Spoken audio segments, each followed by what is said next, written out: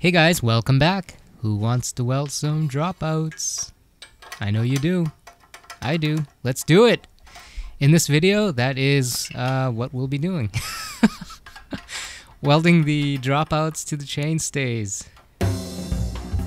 I am not drunk, I swear. I'm just, maybe I am drunk with excitement. Tack welding. Whoops. Here it is in slow motion. There was nothing holding the chainstay on, and when the heat heated up the chainstay, it just fell right out. So just the fit of the chainstay was holding it on there. So I tied it on with a piece of leather and used the chainstay rest and tacking up the chainstays.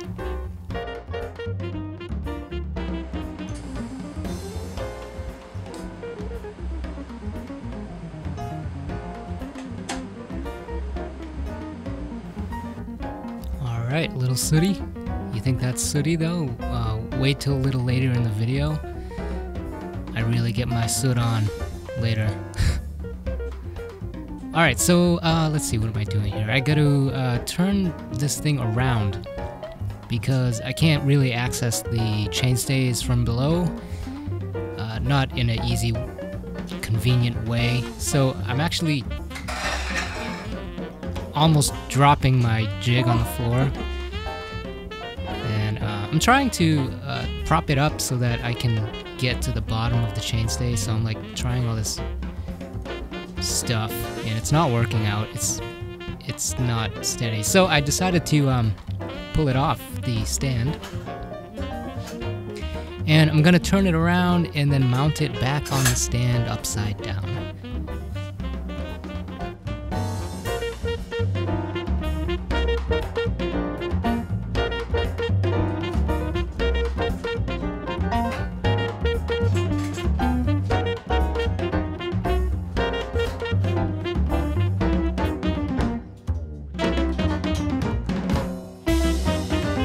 Alright, here it is, all mounted upside down, and you can see now I can get to those dropouts and fill that pretty big gap there. Alright, so I'm going to drop a tack on either side, and I'm actually going to put 3 tacks on the bottom for each chainstay. And I didn't do that on the top because I wanted to, I didn't want it to pull, so I just put 1 on the top. And what I'll do is, after I'm done with this, I'll take the chainstays off, and then I will put 2 more tacks back on the top.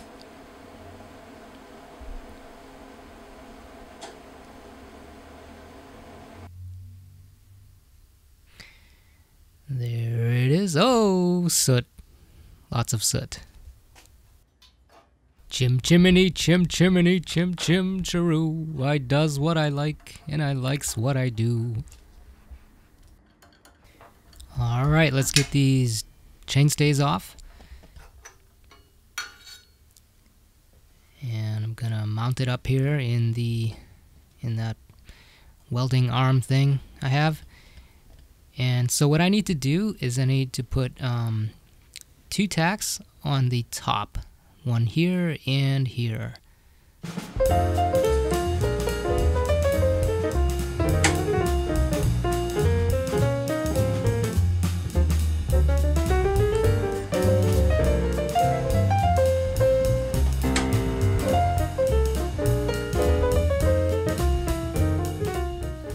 Alright, so now with that all tacked up, I will tack this little cap on here. If you watched my earlier practice video on this subject, you might remember I did this step first. I've since realized it's best to do it later with the dropout already tacked into the chainstay. With the dropout on there, it gives the heat a place to go, so it's less likely to burn up the thin wall tubing. You guys may have noticed I've been using a different torch. This is my custom short handle torch made from a WP9 China import.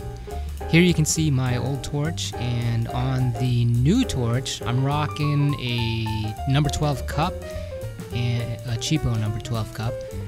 So I've been messing around with this setup, and I like it a lot. If I decided to stick with this, I'll probably upgrade the cup. Pulse settings. Okay, here's the pulse settings I'm using to weld the caps on. And something I noticed on this machine, if you turn pulse on, the amps readout displays the amount of background current amps. And to test this out, I turned the background current knob, and you can see the amperage change on the display. So that's kind of cool, but I never use that.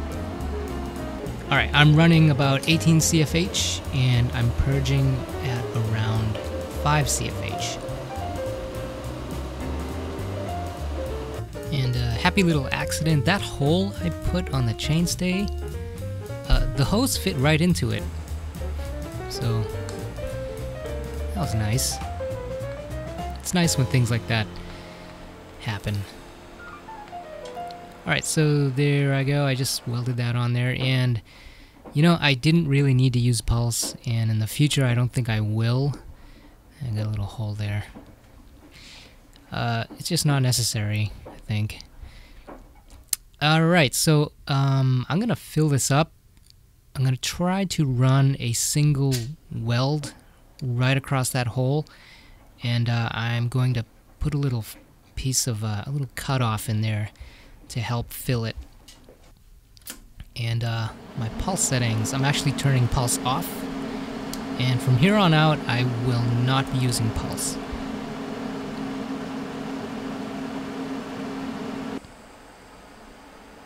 So here I go, I'm just welding right across, and I'm using around 65 amps. And wow, lots of sparks coming out at the end there, and I think that was because, I'm actually not sure. I think the purge was too high and it was like blowing air out.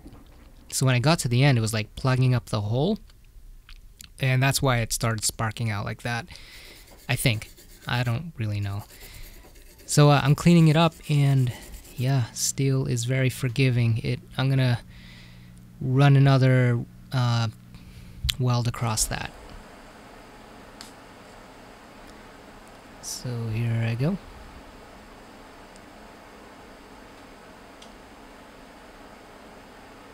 Cha-chong. Alright, there it is. Good enough. Oh, you'll notice I had foil wrapped around it. That was like my paranoia, trying to like shield any breeze, and I was pretty much paranoid the rest of these welds. I was putting foil around everything, and I really didn't need to do that, as I found out later. You'll see that later in the video. Alright, so I'm welding. I'm actually finishing the weld just then. I finished the weld on the cap. It wasn't extending all the way, and now I'm welding the chainstay. Sparks. You guys are gonna start calling me Sparky. I just know it. Alright, there it is. Not too bad. And the other side. Turn it around. Yeah, I should be moving faster.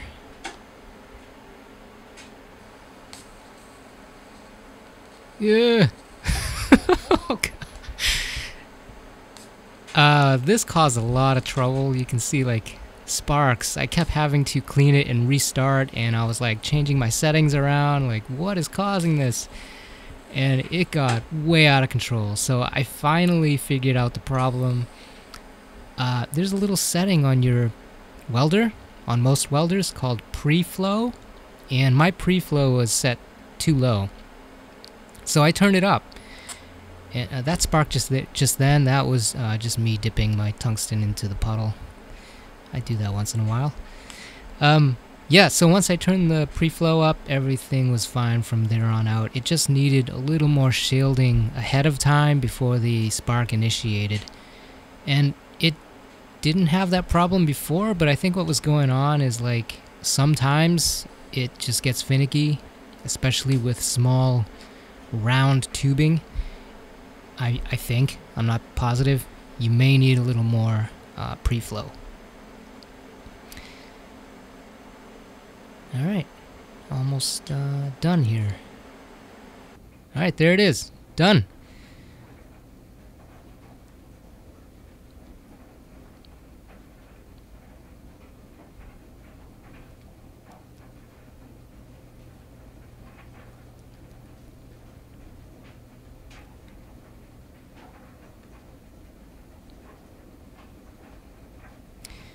And here's the other chainstay. I did this one off camera. I didn't want to put you guys through all that misery again. Although this one went a lot better.